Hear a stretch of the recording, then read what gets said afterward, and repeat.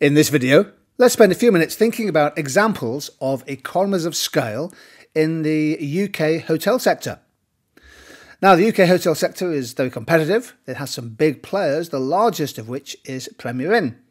This chart shows the number of hotels that Premier Inn operates from 2012 all the way through to 2022. And you can see that despite a little bit of a blip in 2020-21, of course, due to the pandemic, there has been a substantial growth in the number of hotels this business operates, from 650 10 years ago to over 840 now.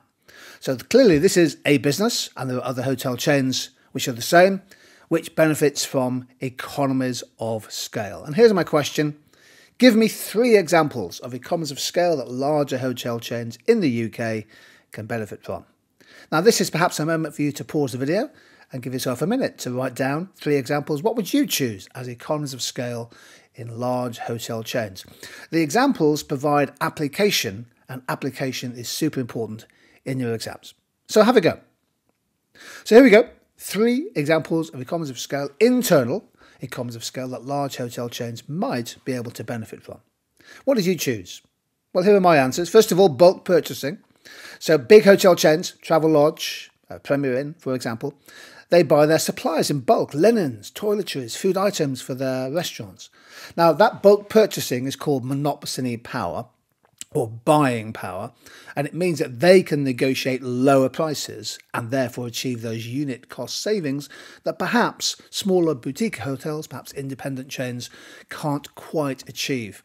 So the likes of Travelodge and Premier Inn and Ibis have big bulk purchasing buying power. It's a good example to use.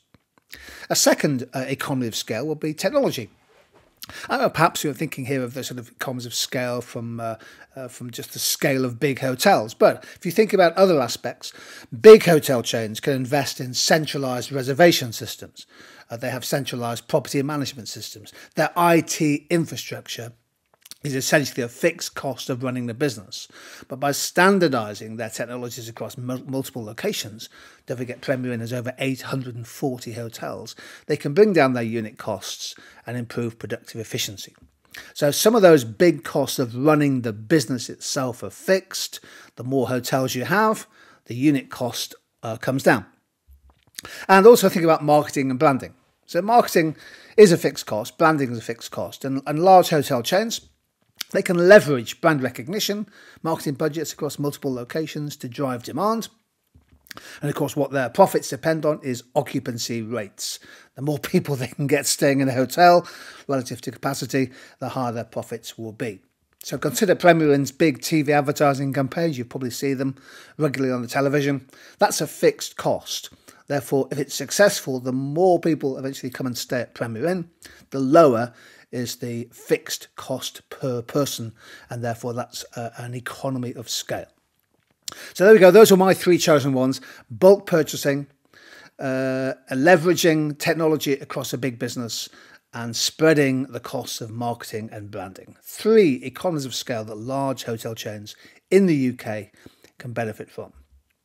Here's a quick reminder of the diagram. If you're achieving economies of scale, you're moving down the long run average cost curve for a business as output expands in the long run. Interestingly, with these kind of businesses, I checked out what the average cost or the average price per night was from a selection of hotel chains in the UK. This was August 2022.